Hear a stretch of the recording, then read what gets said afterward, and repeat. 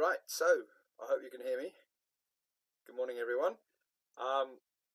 Nasty wet day for most of us. Good for staying in and talking to people on Zoom.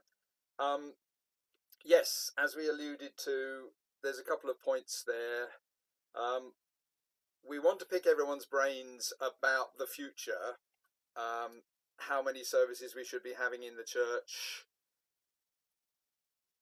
how long we continue Zoom, who wants to come to the church. Should we have a service every week or every other week or once a month? So we're hoping Sober will join us during the coffee time after the service, and we will have a chat and take a little bit of a vote to see who's wanting to do what. I mean, I know it's a very awkward time, and with the virus resurgent, maybe we're heading in the wrong direction, but anyway, we thought we should ask your views. And the bit of good news that Liz was alluding to, we found out on Friday that Hayley Kennard has got engaged to her fairly long-term boyfriend Cam. So they've made it official. She's got a very nice ring that Cam designed, apparently. So that was being flashed in front of the quiz attendees on Friday evening. So let us, without more ado, move on and welcome Peter Whalley to our pulpit. Should we call it pulpit? Yes, we should call it virtual pulpit. So welcome, Peter, and I will get your picture up in just a moment. Okay, good morning to you all. Thank you for your welcome, Mike. Our call to worship this morning. As a gardener prepares and clears the ground for the vine, so that it may grow and produce good fruit, help us, O God, to prepare ourselves to meet with you in worship, that we too may grow and be fruitful. Amen. And our first hymn this morning is Lord of the Dance. It's number 247 if you have the hymn books with you.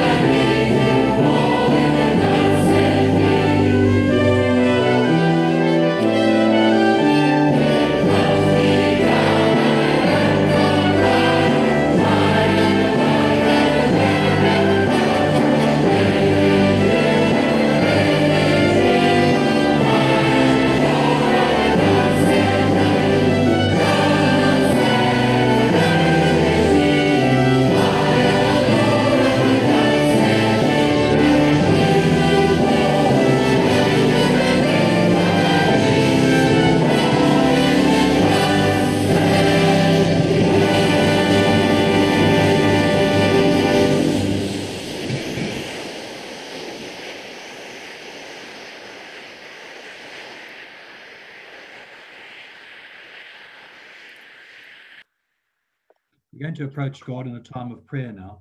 And in our first prayer, there is a line that you can join in, please. When I say, for Christ is the vine, if you can join with me, and we are the branches. For Christ is the vine, and we are the branches. Let us pray. If a planted vineyard represents peace, because it takes time to cultivate the crop, when there are good relations with neighbors, may we live by patience, tolerance, and understanding. For Christ is the vine, and we are the branches. If a single grape represents plenty, because plenty comes through harsh pruning, training the branches to grow productively, may we be nurtured and guided by God's Spirit. For Christ is the vine, and we are the branches. If a glass of wine represents God's blessing, it is a cup of sorrow which will not pass until God's will is done. It is a cup shared in holy communion, one with another. It is a cup of light-headed celebration. For Christ is the vine, and we are the branches. Amen. And a prayer of confession, after which we will say the Lord's Prayer together. God, lover and carer of us all, often we are like that vineyard that fails to produce good fruit. We acknowledge that despite the love and care you show us, we have failed to extend the same love and care to others. We are truly sorry that at times our lives have been more akin to wild grapes than a vintage wine. Do not give up on us. Do not lay us to waste, but prune away that which is dead. Clear away the stones that prevent our growth, and rain upon us your living water, that we may produce fruit worthy of you. Amen. And we're going to say the prayer that Jesus taught us. Our Father in heaven, hallowed be your name. Your kingdom come. Your will be done on earth as in heaven. Give us this day our daily bread, and forgive us our sins as we forgive those who sin against us. Save us from the time of trial, and deliver us from evil. For the kingdom, the power, and the glory are yours, now and forever. Amen. And we're now going to have our Old Testament and Gospel readings for this morning.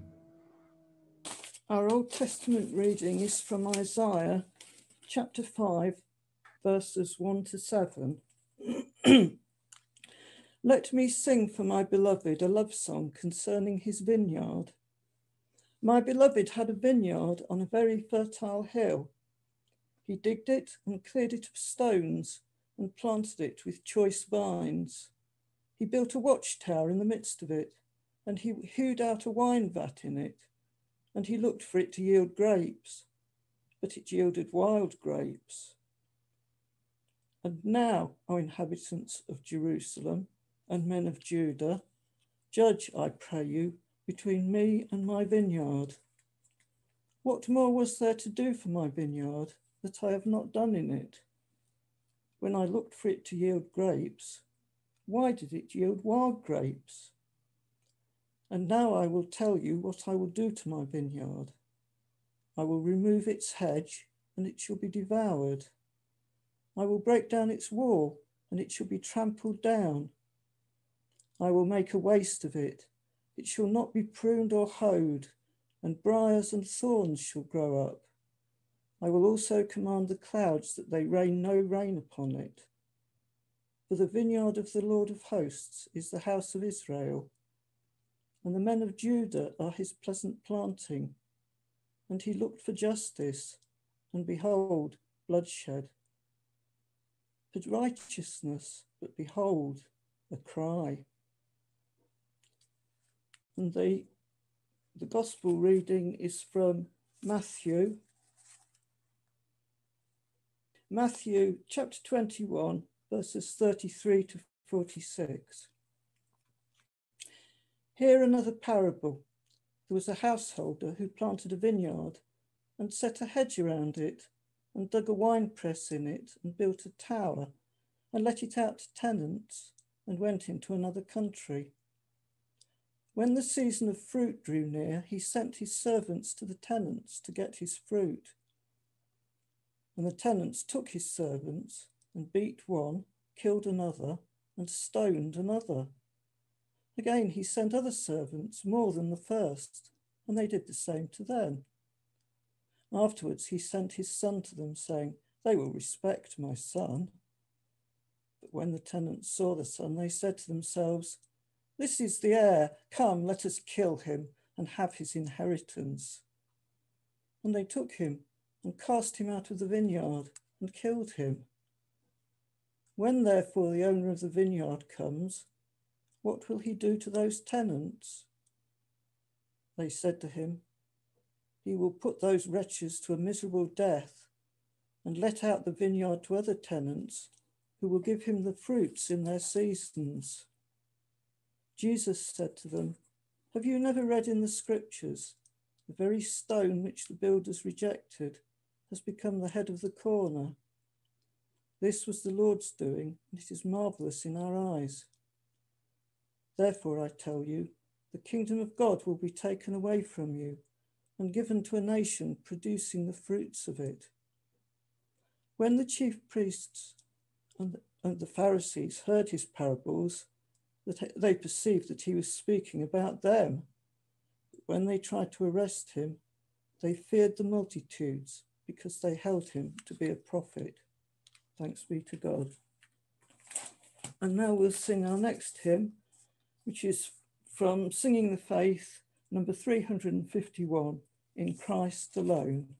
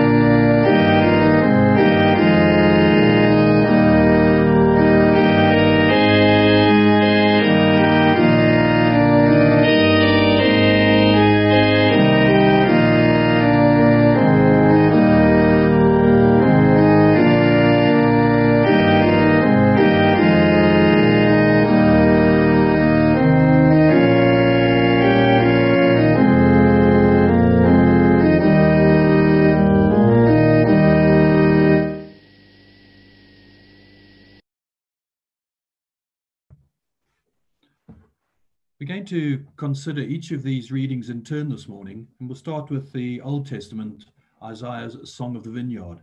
How does this relate to our lives? Well, the first thing we can see at the beginning of the chapter, how God cares for his vineyard. And in the same way, he cares for us. Often vineyards were found on a hill. There'd be a wall or hedge surrounding it in order to keep animals like wild boars, jackals, and foxes out. As well as for the protection, there'd be one or two towers of stone in which the vine dressers lived. This way, the resident could see any danger that would be glooming about. A large vat would be there, dug and carved out of the rocky soil. There'd be a need for a large press in which to smash the grapes. So God has done everything possible to provide for us in the same way.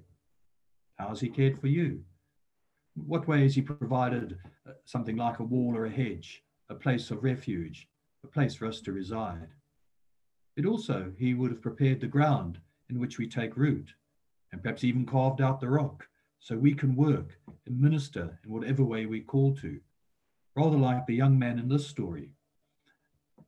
There was a night, perhaps a bit like the last couple of nights, a very stormy night many years ago in the American town of Philadelphia, where in a small hotel, an old couple arrived after midnight and approached the front desk hoping to get a room for the night. Could you give us a room here? The old couple asked the young clerk. The clerk was a very friendly man with a winning smile, and he said, unfortunately, there are 3 conventions on in town, so every room is taken. And seeing how disappointed the old couple were, he said to them, but I can't send a nice couple like you out into the storm, so I'm very happy that you take my room for tonight. It's not the best room, but it'll be comfortable enough for the night for you. The couple refused, but the young man insisted that they stay, and so they agreed to. Don't worry about me, he said to them, I'll be just fine.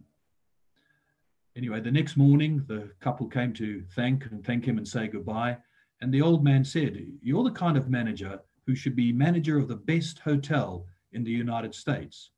Maybe one day I'll build one for you. The clerk and the old couple had a good laugh about that, and the old people went away, just commenting on how helpful the young man had been. A couple of years passed. The young man almost forgot about the incident until a letter arrived with a return ticket to New York. So he went and met the old couple again, and he recalled how the events of that stormy night. Anyway, the old man took him to the corner of 5th Avenue and 34th Street and pointed to a great new building there, a pale reddish stone with turrets and watchtowers thrusting up to the sky. That, said the older man, is the hotel I've just built for you to manage. You must be joking, the young man said. I assure you I'm not, said the older man with a big smile on his face. The older man's name was William Waldorf Astor, and the magnificent structure he was showing the young man was the original Waldorf Astoria Hotel. And this young clerk would become the first manager. His name was George Bolt. So the young clerk never foresaw on that stormy night in his small hotel the turn of events that would lead him to become manager of one of the world's most glamorous hotels. Secondly, God expects fruit from the vineyard, and he expected good grapes from his investment, not only to have expectations met. What type of fruit can we produce? There are 2 types. Good, sweet, and bountiful fruit that's worthy of God and true to his goodness, or fruit that is sour, it's not palatable, it would not even be able to use to make anything. What does God expect from us? What kind of fruit does he desire from us? He wants to have the best that we can produce. He wants to have a sweet reward from the investment that he's put into us. And I quite like the story about Alfred Nobel, who lived in the 19th century. You may recall he was a Swedish chemist who had invented dynamite. So during his lifetime, he made millions of dollars from the manufacture of high explosives. His invention so magnified the killing power of weapons that some people trace the history of modern warfare to him. Now, one morning in 1888, Nobel opened his newspaper only to find an article about his death. Now, it was his old brother that had died, but a careless editor had run the more famous Alfred's obituary. And this was quite a shock and revelation for Alfred Nobel, because he could now see what his peers thought about him. And much to his disappointment, the article about him portrayed him as the dynamite king and let him know that he'd be remembered as a merchant of death who made a fortune by making war more destructive. His legacy to the world would be more efficient methods of killing people. Alfred was dismayed about such a prospect, and he was determined to do something about it. So under the conditions of his new will, he left more than $9 million to found 5 prizes to be distributed yearly in equal parts to those who were judged to have contributed most to helping mankind.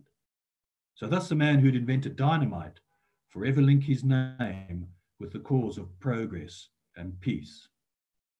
How will people remember you? A person of integrity, as one whose genuine faith produced the good fruit of Christian behavior. And like with Alfred Nobel, we can choose how we will be remembered. Thirdly, God judges the fruit. And if the last few verses of that first reading tell us how disappointed God was with the fact that although he did everything, the vineyard did not produce good fruit. And so God decided that for this vineyard, it would be burned, it would break down its wall, it would be trampled on, it'd become a wasteland. What can be done with rotten fruit? What can be done with wild or sour grapes? Nothing. They're no good for consumption. You can't make wine with them. You can't eat them. Simply, God cannot use them.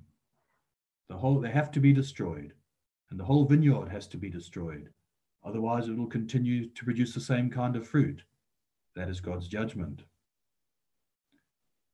There were once 2 men who robbed a jeweler's shop. Now, one had been a lawyer, while the other was a high school dropout. After being arrested, convicted, and sentenced, the former lawyer received a 10-year imprisonment, while his accomplice, the dropout, received 3 years. The legal team for the lawyer protested the harsh judgment, but the judge insisted that the lawyer was under greater responsibility to be an example of the law. And in like manner, we who are Christians and of Christ's church are under a greater responsibility to be living examples of the Lord Jesus Christ. God's grace is upon the faithful. Those who remain in Christ, those who bear the good fruit, are the ones who have the hope of the gospel. We are the ones that have the hope of life eternal. So let's celebrate this good news. Let's remember to be forever sweet for God's glory. But our lives do need a cutting edge for us to bear the good fruit that Isaiah once. So let us now consider this in relation to the New Testament reading, the reading about the greedy tenants. Now, in the same way, when Jesus told this parable about the vineyard, all his listeners would have clearly understood who the vineyard referred to. To any Jew in the first century, the vineyard, as in the case of the Isaiah reading, was used to signify Israel. So once we've identified that the vineyard is Israel, the rest of the reading rolls out very simply. If the vineyard is Israel, the landowner who planted the vineyard is clearly God. Now, the Jews were always very proud of the fact that they and they alone were God's chosen people. Now, it doesn't take much imagination to see that the wicked tenants represent the leaders of Israel. And the servants, well, again, the servants are those sent by the landowner, in other words, God, and they represent the prophets. And then, of course, the landowner's son is Jesus Christ himself. But now, in the reading, Jesus suddenly changes tack from speaking about the killing of the son of the landowner to speaking about the stone which the builders rejected. And in the English translation, a play on the original words is missed. In Hebrew, the word for son is ben, and the word for stone is heben. So, of course, there's a link between the son of the landowner, Jesus himself, is the stone that was rejected by the Jewish leaders of that day. And I think it's the link that brings a modern day context to this parable for us. Jesus quotes from Psalm 118, verse 42, when he said to them, "Have you never read in the scriptures, the stone which the builders rejected has become the cornerstone, the chief cornerstone. This was the Lord's doing, and it's marvelous in our eyes. So a final question just for us to ponder today is, what is Jesus today to us? Is he the stone which the builders rejected? Or is he the cornerstone of my house? Is he the cornerstone of my life? Then we will produce good fruit in our lives. And Paul sums up this fruit in Galatians 5, verse 22 and 23, when he says, "But the fruit of the Holy Spirit is love, joy, peace, patience, kindness, goodness, faithfulness, gentleness, and self-control.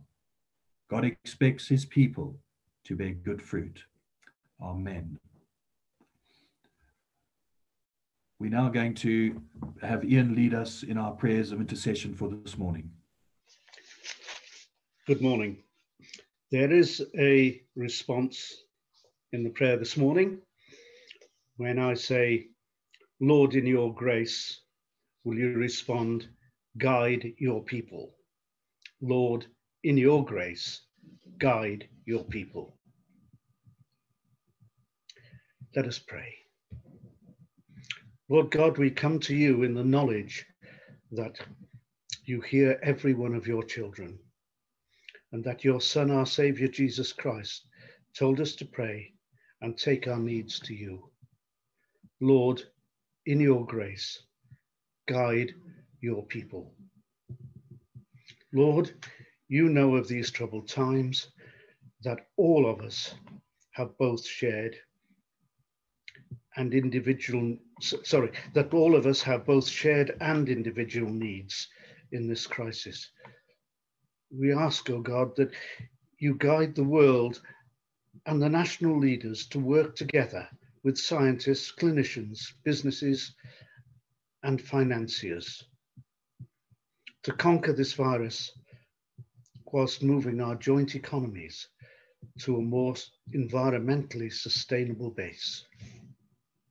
Lord, in your grace, guide your people.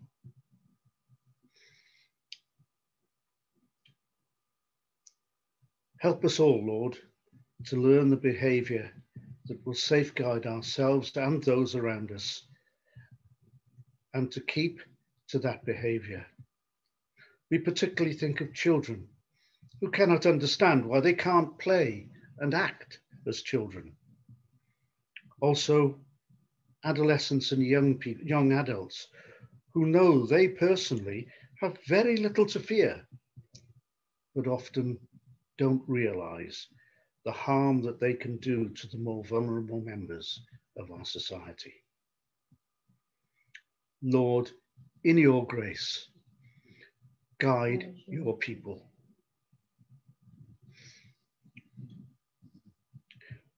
We pray, Lord, that you will be with those who work for the well-being of all, especially the needy in society. For clinicians, cleaners, support workers, and all those that help our essential services keep running. Protect and comfort them, Lord, for they often do their work for very small rewards. Lord, in your grace, guide your people. We pray, Lord, for all church leaders with the problems of supporting their congregations and explaining that God still loves them even at this time.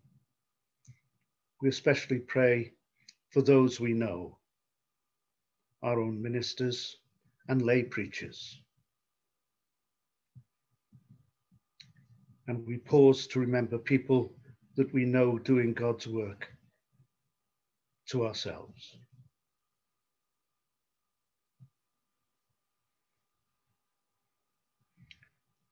Lord, in your grace, guide your people. We pray for all those who are sick or in distress. And we pause to remember those we particularly know.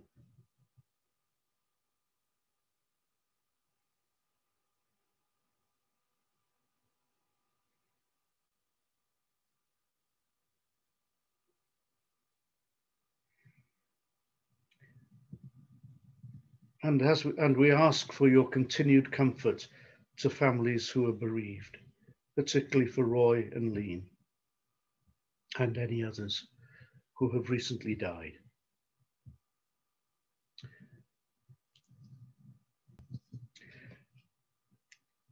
We ask your blessing, Father, on all those who are facing major life changes. A new job, perhaps the first job, university, a new school, moving away or marriage. We particularly think of Tim and Elena and family, and also of Hayley and Cameron, as they have committed to a future life together.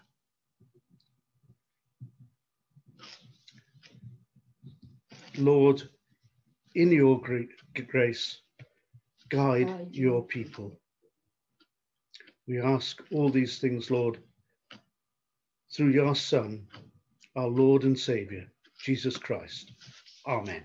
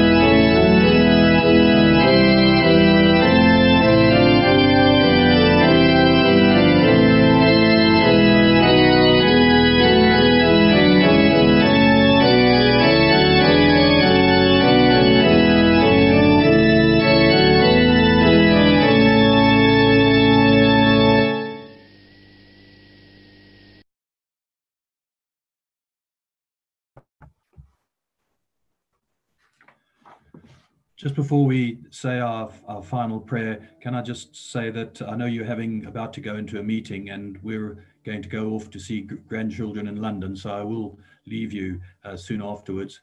There are only 6 of us, so we'll be okay. But thank you very much, and let us conclude our service. As we return to a world of wonder, may you go with the power of God the Creator, the imagination of God the Storyteller, and the wisdom of God the Spirit. Amen.